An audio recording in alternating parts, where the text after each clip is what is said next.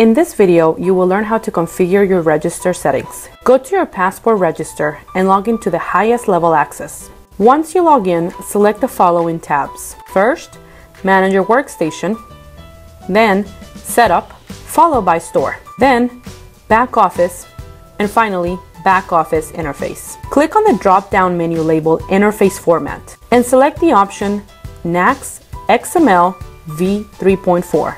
Under the Document Generation tab, ensure the entire Store Close column is cross-marked and the entire Shift Close column is blank. Don't forget to scroll down all the way to the bottom to mark all Store Close options and uncheck all Shift Closed options. Now, at the bottom, make sure you check mark the following options: Generate Transaction Level Details PJR, Generate Acknowledgement Files, Drop UPC Check Digit. Next, click on the XML Gateway Polling Options tab and check mark the following option: Enable XML Gateway File Polling. Then enter the credentials along with the following paths. For username, enter Back Office.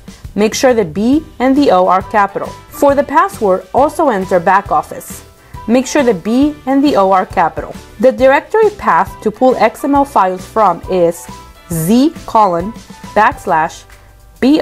the B is capital, out, O is capital, box, B is capital, \. The directory path to pull XML files to is z:\bo,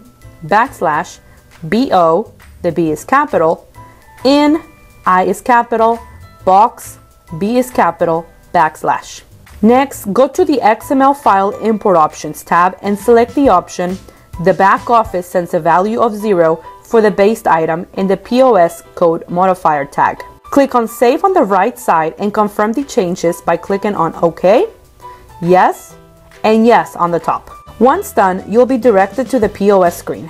Otherwise, click on the POS screen when done. At this point, you are done with the Passport back office settings. If you have any questions, visit our Frequently Asked Questions Center or call CStorePro at 1-866-265-5826.